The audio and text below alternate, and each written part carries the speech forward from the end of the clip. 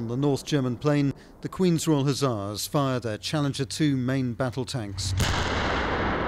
The Hohne gunnery camp is a ritual that's taken place almost every February for decades.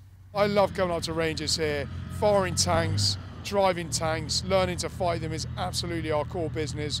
And when I see our soldiers and officers on their tanks getting really good at their drills, I think that is when the regiment feels incredibly sort of happy and together. But live firing in Hohne may not be such a regular fixture in future. The Queen's Royal Hussars are leaving Germany.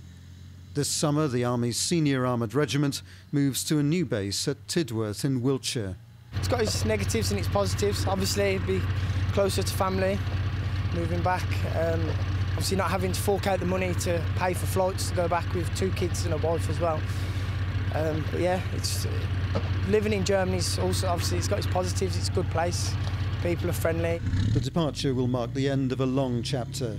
For the first time in 74 years, the Army will have no tank units based in Germany. Only the Queen's Royal Hussars and 1 other British regiment will still be equipped with tanks.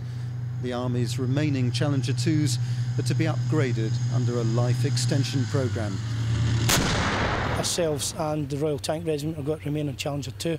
We're hoping that we can do a bit more integration with regiments and get the best of both from their best practices and our best practices so that we can move forward as a Royal Armoured Corps and be the best trained soldiers that we can be.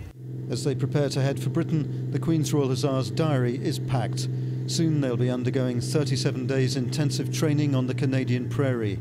At the end of this year, they begin 8 months leading a NATO battle group in Estonia. But the Queen's Royal Hussars don't believe they've seen the last of Germany.